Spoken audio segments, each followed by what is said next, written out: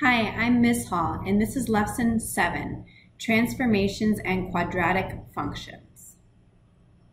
We start by writing transformations of quadratic functions. The lowest point on a parabola that opens up, or the highest point on a parabola that opens down, is the vertex. Here's a parabola that opens up with a vertex, the lowest point, and here's a parabola that opens down with a vertex at the highest point. The vertex form of a quadratic function is f of x equals a times x minus h squared plus k, where a is not 0 and the vertex is h comma k. This should be reviewed from our transformations lessons in Unit 1, that we have 3 parameters in our vertex form, the a, h, and k. A indicates a reflection in the x-axis and or a vertical stretch or shrink. Right, a reflection would mean that the a value is negative. A vertical stretch would be if the a value is greater than 1, and a vertical shrink would be if a is between 0 and 1. H indicates a horizontal translation, and K indicates a vertical translation. Let's go right to example 1. Describe the transformation of f of x equals x squared, that's the parent function of the quadratic family, represented by g of x equals x plus 4 squared minus 1. You probably already know what it is. I'm just going to, for the sake of practice, I'm going to write this in the form, in vertex form. I'm going to rewrite this equation, g of x, this function.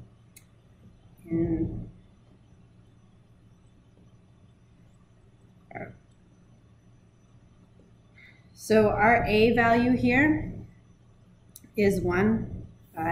There is no reflection, there is no vertical stretch or shrink. Our h value is -4, right? Because x minus -4 is x plus 4. So h equals -4, which indicates a horizontal translation 4 units left. And our k value is -1. K equals -1, which indicates a vertical translation 1 unit down. I will just finish up by writing that a equals 1, which means there is no reflection, there is no vertical stretch or shrink, and you don't need to write that down. There is also the graph provided, and you can see the translation 4 units to the left and 1 unit down. Example 2, describe the transformation of f of x equals x squared represented by g. Again, I'm going to rewrite these g of x functions in vertex form. You don't need to do this. You can probably just write the transformations that happen because we've done enough transformation practice.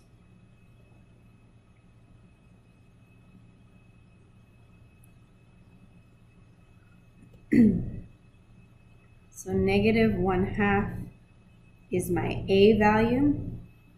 A equals -1/2.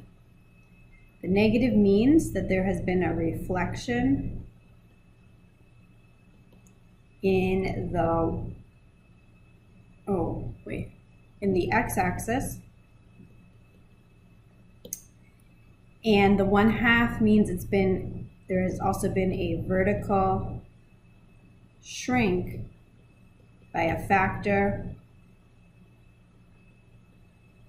of 1/2. We have 0 and we have 0. Okay, I'm not going to talk about the 0h or the 0k. That did not impact the transformation at all. Moved it none to the left, none up. In B, we have g of x equals something 2x minus squared plus. You can say I have a 1 there, nothing up front. I am subtracting nothing. I am adding 1. Okay, so how am I going to deal with that 2? There are 2 ways to deal with this 2. One is to say that there has been a horizontal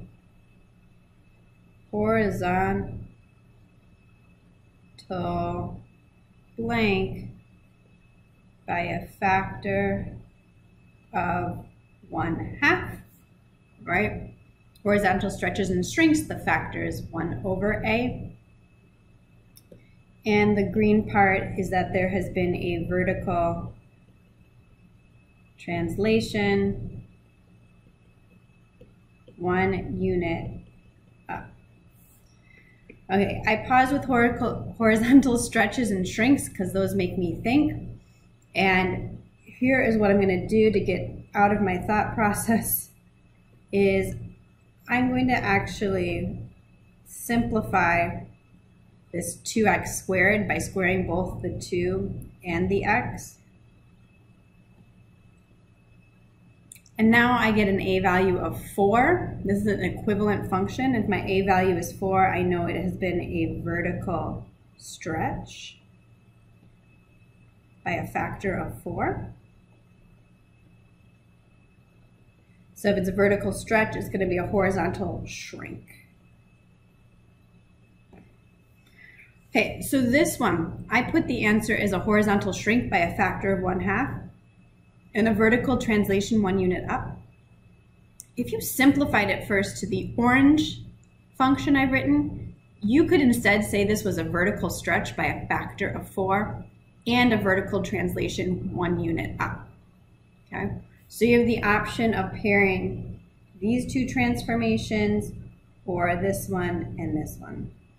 Either is correct. Example 3. Let the graph of G be a vertical stretch by a factor of 2 and a reflection in the x-axis, followed by a translation 3 units down of the graph of f of x equals x squared. Write a rule for G and identify the vertex. In Unit 1, we just used method 2 to answer this problem. And method 2 is perfectly fine. Use your knowledge of transformations to apply the transformations in the order they were listed, and you'll get the right answer. Now that we have this knowledge of vertex form, you could instead use that to end up with the transformed function. Either method will get you the correct answer if done correctly. Okay, so method 1, because we haven't seen this before. Identify how the transformation affects the constants in vertex form. So we have a vertical stretch by a factor of 2, means an a value of 2. A reflection in the x-axis means an a value that is negative. A is negative.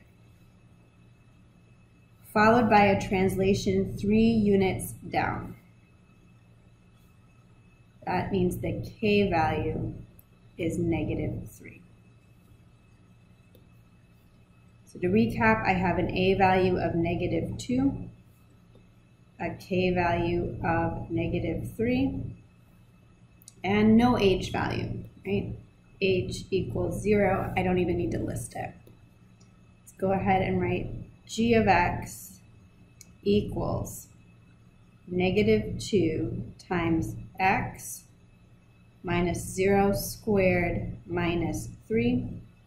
I can rewrite this as g of x equals -2x squared minus 3.